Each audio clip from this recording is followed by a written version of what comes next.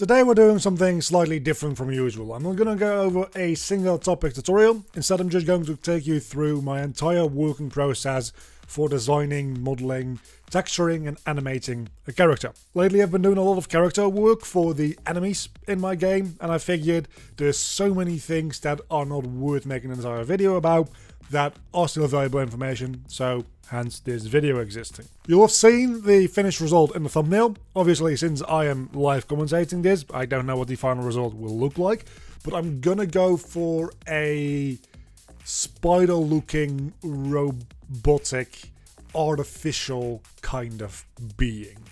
And so my first step is to open up Stable Diffusion to generate some reference images that I can use to work off of. So I start by typing, I want a spider, it needs to be a robot, I want it to be made of stone, because that's the general vibe that I'm going for with my enemy designs. Probably glowing eyes. I do wonder if Stable Diffusion will actually give the spider 8 eyes. It's got real trouble with fingers, so I don't know about eyes.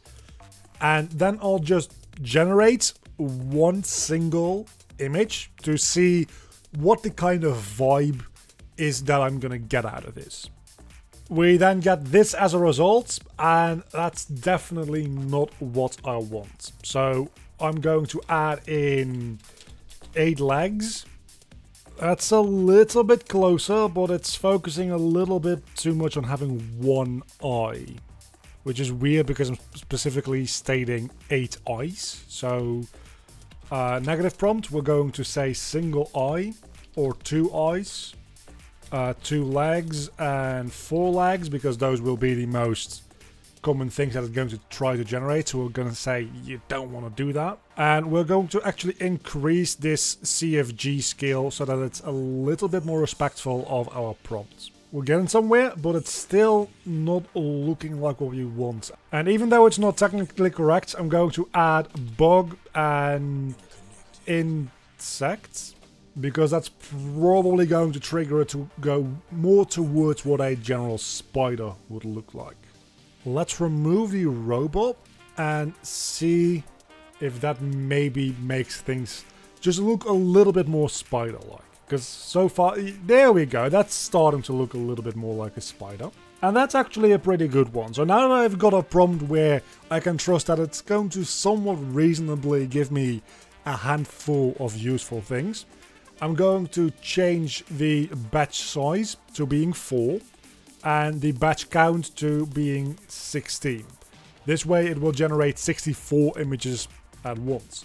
I could very well increase this to 32 and make it generate 128 images at a time. You know what? I'm actually just going to do that.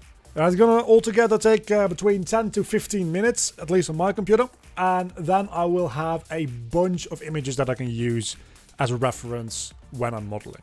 Alright, so the spider thing ended up being a bit more of an issue than I thought. So out of like 500-ish images, these are the 6 that I got, and then I got some real spiders and some normal illustrations off of Google to have a bit more of a baseline for the anatomy. Which finally gets us back into Blender, where I'll start off by deleting everything in the scene, and then we should probably start on the body itself, which is 2 spheres together, really.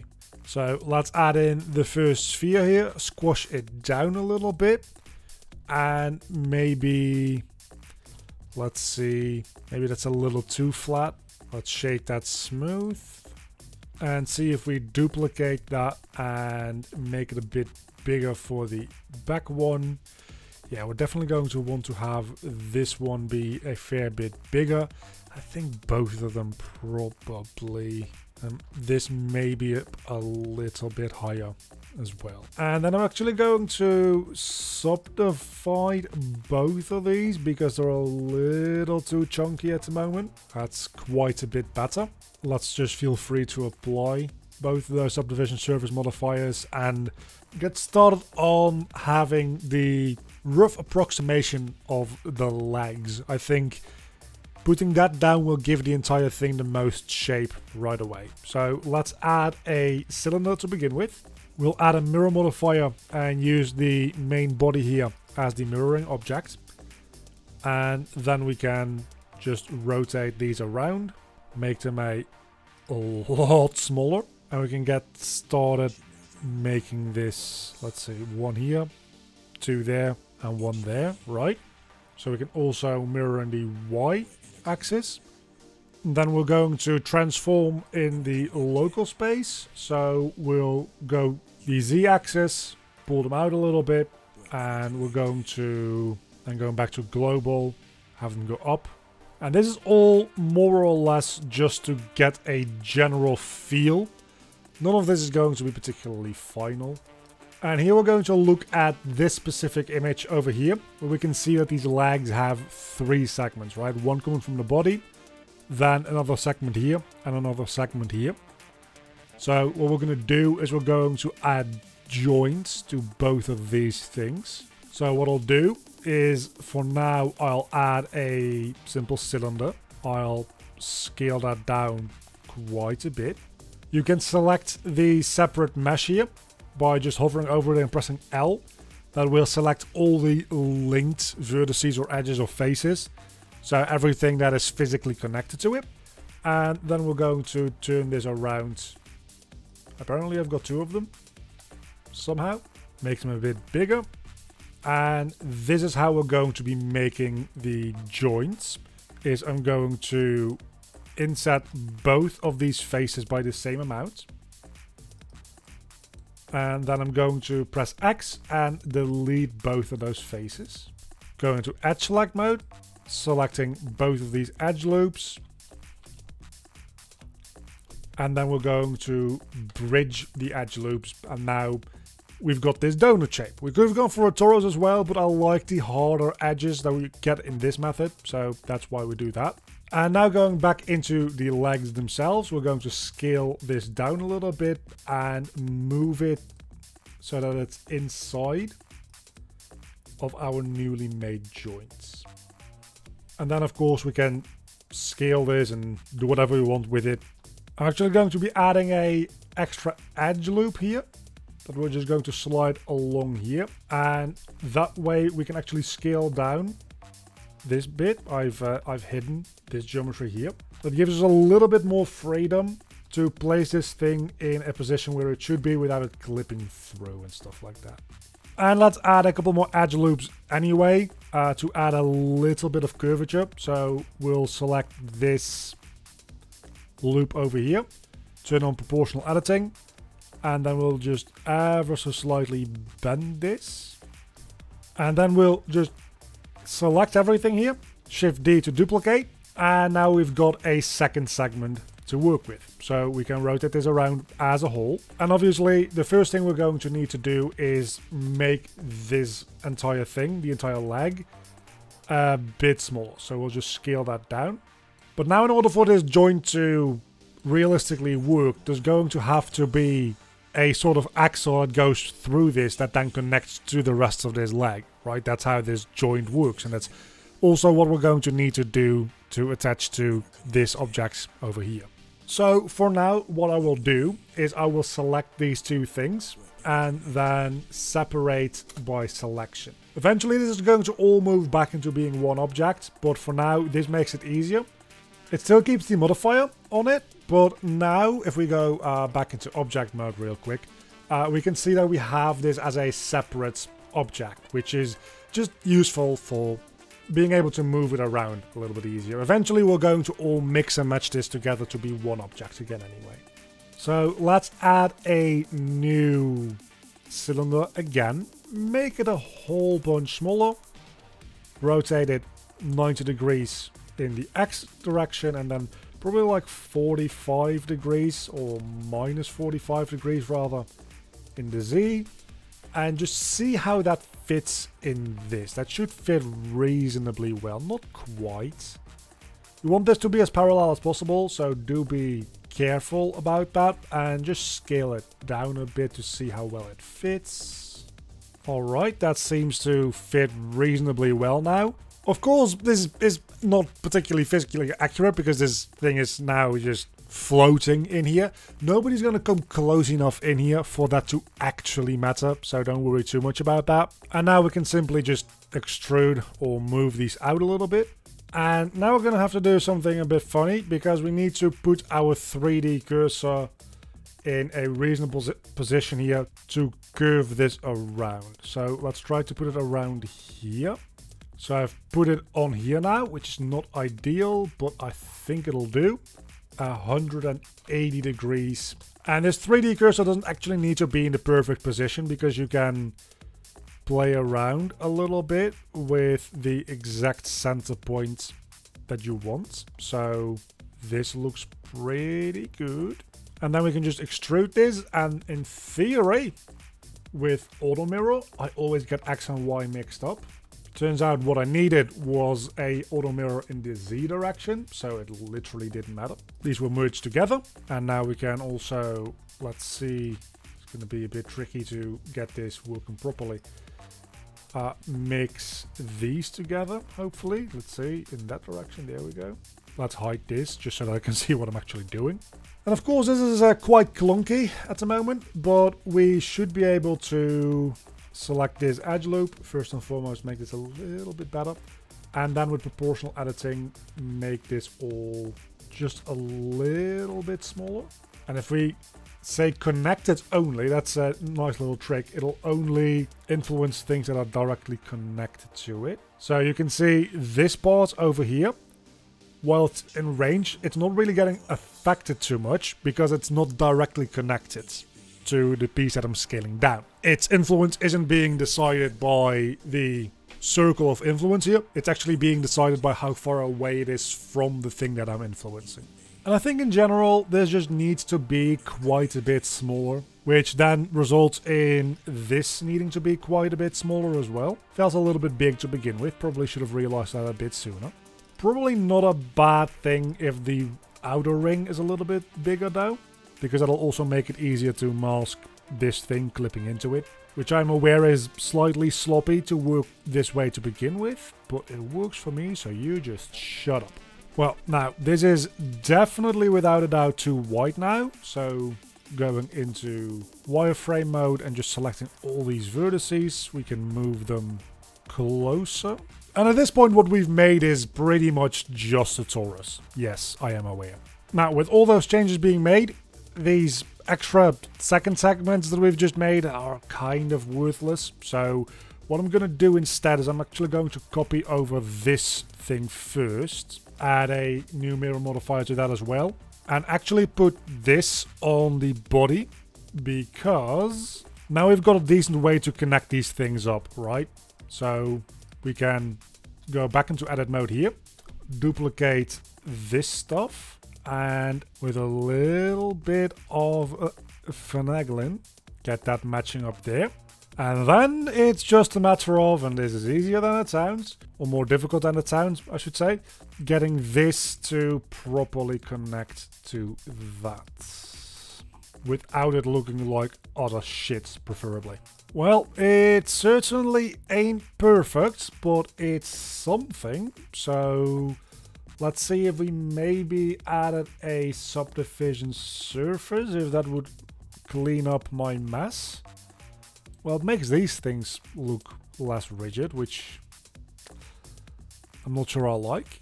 Yeah, mostly what it does is it messes up with my rings here. I like the fact that these have sharp edges, though they probably should be at least a little bit beveled. So we can just add a bit of a bevel manually to them instead. That looks pretty decent so far. Okay, so now what we've got is we've got a system that we can use to link these things together. So what we can do is we can just copy this over, simply rotate it around a little bit. I think we can actually remove this upper one altogether. So let's remove these vertices, and then we can simply add that into there. And then, of course, without a shadow of a doubt, all this. I think what I'm going to do is I'm just going to make it smaller. I think that will do the trick just fine. And connect it like that. And then it's easier to scale this back up a little bit. Not too much, but a little bit. Look, ideally we would want these faces and vertices to actually connect. That would be best, but you can't always have what's best, now can you? And that adds our second segment to our leg. Probably want this ring to be down lower a little bit. And finally, I think we can apply this mirror modifier here. So that we can join these two things together as one object, which is separate from what I was just talking about. The fact that we ideally would want these faces to connect. It's just not going to happen. And one last time, we're going to duplicate this, move it down to roughly that last ring we've made. This bottom ring we're going to delete because the final segment here is going to be the foot itself, which we're going to connect a little something like this.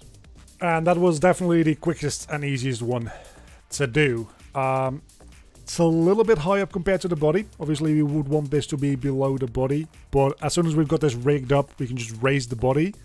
And with this being driven by inverse kinematics, it will stay the same position and everything will be fine. Hopefully. Now, let's select all of these objects per leg and join them together. And now we can see our entire leg is one object. All four of them, in fact. But a spider has 8 legs and not 4. So if we go back to our reference here, we can see that it heavily changes between spiders. I mean, these ones are obviously not great reference for actual anatomy. And neither is this because it's a illustration. Based on this one, the legs are about equal size. So at that point, it's literally as easy as just copying this over, moving them to here and rotating them around a little bit. And there we go. Which I think that brings us to the eyes as the next logical place to go. It looks like spider eyes come in a variety of different configurations, so I can be pretty creative with what I want to do, and I will not be. So what we're going to do is I'm just going to add a UV sphere, shade smooth of course. We're going to make that absolutely tiny, and we're just going to put that on its face. You know what's up. We're going to go for a mirror modifier, mirror it along the body. And then we're just going to add in a couple more eyes. And the exact configuration, I am not 100% sure what I want to end up with. But I think this actually looks pretty good. Maybe we can make them a little closer together. I want some room here to have a couple of fangs, because I think that does give the entire thing a little bit more structure. But this probably, like this specific eye, probably could do with being a little higher up. Let's add a cylinder, scale it down quite a bit. We rotate it around the X in 90 degrees. We rotate it about 45 degrees in that direction. Scale it down even more. And simply shade smooth with auto. And then simply extrude, scale, extrude, scale, extrude. Scale. Probably scale this down a little bit or move it along there. There we go. Then selecting the second to last edge loop here with our proportional editing turned on. We're going to rotate this. Make it a little more fang-like, and we can rotate it around its own axis a little bit more. We do need to probably bevel these out quite a bit now that I look at it a little closer, because that looks a little chunky. That's quite a bit better already, actually. What does this look like when we mirror it along the body? Actually, that's pretty good. Let's go into the body itself here real quick and just move this along the local Z a tiny bit more. So so that if we rotate this, it doesn't clip through, right? We're probably going to animate this a little bit in like the idle and running animations, so it's nice to have a little bit of room to work with here. And just like that, I think we have the basic shapes for our spider. That being said, now that we have all of this anyway, right, we can maybe increase the height of the body a little bit while keeping the legs at the same position. Increase the size of the legs as well, maybe. That's starting to look like a scary fucking spider. Okay, that's the base. Now we're going to have to add a little bit of like world building character, because in the end this is going to be a energy generating or a force field generating enemy, which will just like walk up into the middle of a battle and just generate a force field around itself to damage you. That's its entire thing, right? So it's going to need to have some kind of like generator on probably the back here, and the entire feeling of this thing is going to have to do probably like electricity. So what I'm thinking is probably have all these eyes connected up to some kind of like wires that then go up to the back of its body, maybe, where it then splits back up into two separate wires with a generator each, and from there all the fancy stuff we will of course do in engine. That'll also give him some more interesting markings. So let's see, what does the geometry for that? It's not very nice, is it? Maybe that's more of a texturing thing anyway, I don't know. Okay, let's see, if I select this and this, I can extrude along normals. I can extrude these inwards. Then I can inset them quite a bit and extrude them back out.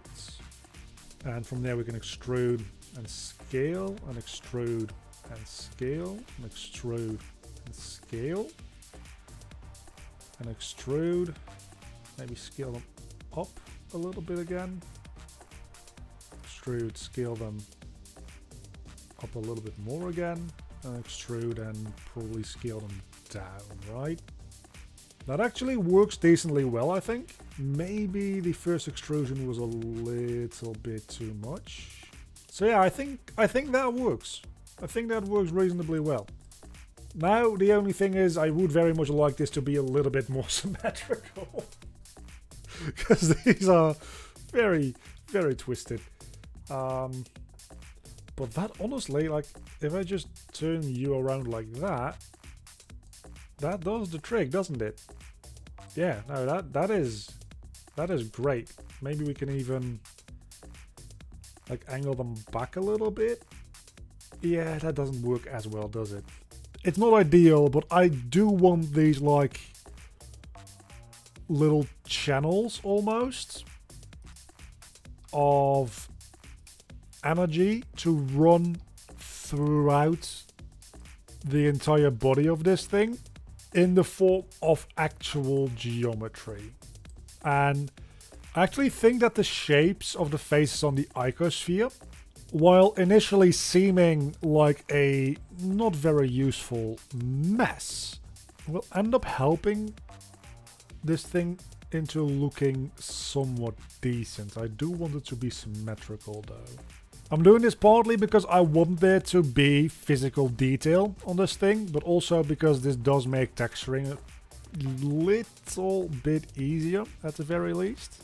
And it's not like this thing is particularly high detail as it is, so I can get away with a little bit of extra geometry, I feel. The only thing that I'm not sure of is if this is going to be like an animated texture kind of deal.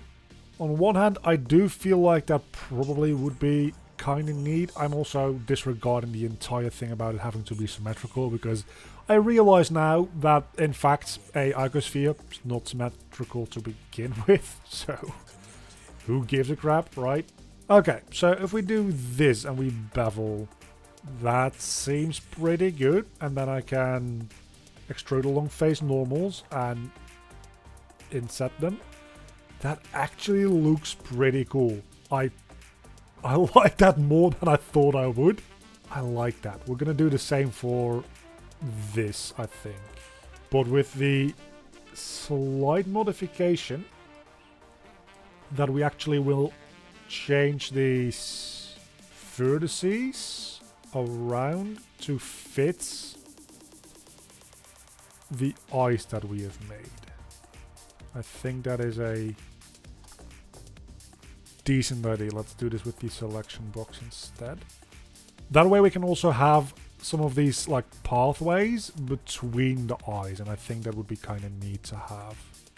So let's have between all of the eyes, we want to have these paths. That sucks because I need to have this. I guess that'll do. And then this one will be a little bit more random, I think. I think that makes a certain amount of sense. And the only reason I'm saying that is because it feels like this icosphere's gotten more fucked up to begin with. It's not really because anything makes more sense, it's just because it is easier for me to just pretend like that is the case. Also, a little bit of randomness in your design is not a bad thing at all. Matter of fact, it's actually probably a good thing, because otherwise things feel a little too predictable in a design. And that's generally not a great thing, having things feel too predictable. Too chaotic is also a bad thing, of course, but there needs to be a happy middle ground between the two. And that is what I'm trying to find here. I do think that this is pretty good, so let's try to bevel that. Something weird's going on here, I don't like that. If we then, yeah, so that's probably not the kind of look I'm going for, is it? First and foremost, this needs to auto smooth. Yeah, it's, hold on. This actually needs to go back up. Maybe if we make these paths in particular all a little smaller, maybe that'll do something good. Yeah, that's not it. But maybe this can still work as long as these lines aren't part of the entire thing. Right, so maybe we just frame the eyes in the insets. Maybe that works a little bit better. And maybe we can make a little bit of a mouth out of this. That would be kind of neat. And auto smoothing. That works quite a bit better.